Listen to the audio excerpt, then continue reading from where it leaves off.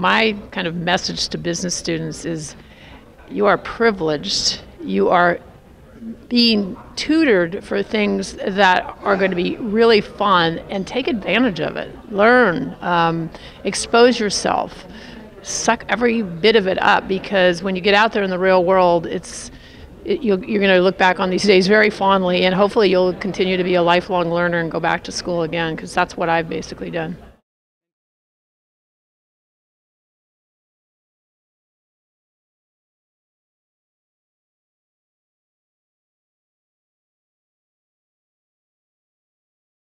I was looking forward to that. An MBA program when I was looking at it, was something that could open new doors. And so far, from my classmates, you get ideas of what they do on a daily basis. So you have that model where the cohort shares their expertise, and I enjoyed that. I'm also really impressed with, it's been 3 months into the program, and we've had a professional career development day, in which you have a day-long seminar listening to speakers talk about different segments and sectors. That was really appealing. And I can't even mention the amount of times that we've been invited to a workshop or a luncheon speaker series. So overall, there's a breadth of opportunities to find new areas to meld into. A fellow student of ours was, her name is Sarah Birnbaum, and she was working with Verizon at the time, and had a lot of groups with her and got to know her real well. And I knew that she was looking for some more opportunities, and specifically looking to get into healthcare. And just because of her work and who she was as a student, it was almost a no-brainer for us to try and tee her up and get her over to GE. So fortunately, the interviews worked out, and she accepted a position.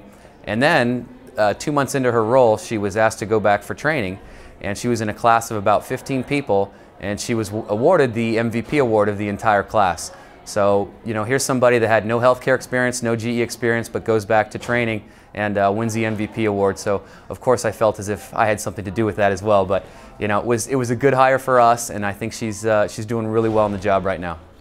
I like 8th week for career service reasons, because it not only gives us a break from the academics, but also it enables us to really hone a lot of our interviewing skills.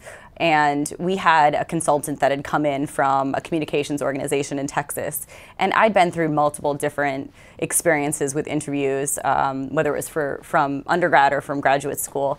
And the consultant was really interesting, because he said to me, "You're great at interviewing, but you're very abrupt. You stop your sentences really quickly." And for me, that was always something that I thought I was being appropriate to the interviewer, not taking up too much of their time, but he saw it as something, that it was a fault of mine. It's not something that had never been pointed out to me. So I appreciated that I finally was able to recognize that trait in myself and was able to improve it in the future.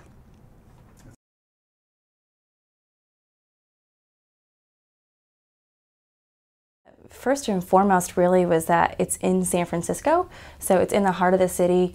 So all of your instructors are people who have worked for Fortune 500 companies and had, they were the CFOs or CEOs, and so they have all this tremendous experience.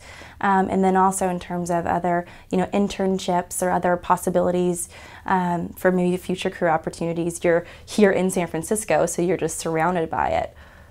USF has enabled me to make a lot of connections, and one of them is through the alumni here. And one of the alumni, Chip Driggs, I had met at the Venture Capital Investment Competition, my participation there last year. And he presented his business plan, the company he's currently working on, and I just found it very fascinating. USF is very much known for its entrepreneurial spirit and innovation, and so I really wanted to get involved with his startup company. And this led to an internship opportunity where I was able to put to practice the learnings I've been gathering at USF.